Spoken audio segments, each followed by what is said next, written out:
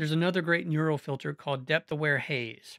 So let's apply it to this image. But first, notice this great shot, and there's this blurry boat. So I'm just going to quickly select it with the lasso tool, right click, go down to Content Aware Fill, again, the new quicker access. It removed it for me. Command D, push that down to its own layer by hitting Command or Control E. Now let's go over to Filter, Neuro Filters.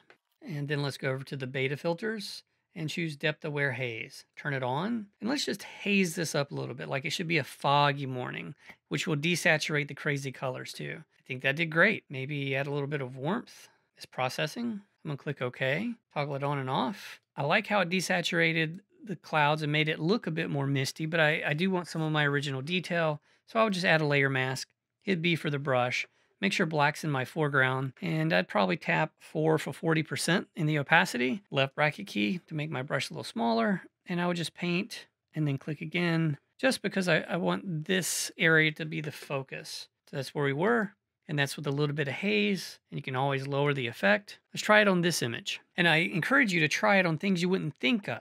Like, watch this. Turn on Depth Aware Haze. Now you're like, well, this isn't really a distant scene. No, it's not. Watch what it's going to do. It's going to make a selection around the primary subject. It's going to allow me to really warm it up. But then instead of making it more hazy, I'll make it less hazy. And watch what happens. Look at that. I basically just custom toned my background to color match his face. Click OK. So this is a really interesting way to use the filter in a way it wasn't designed to be used. Let's try it one more time.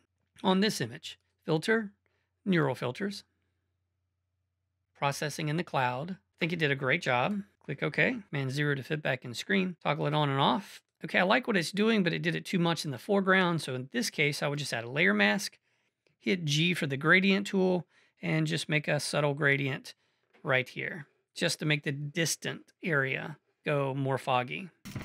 If you like this video, make sure you whack it, smack it, and crack-a-lack it. Yes!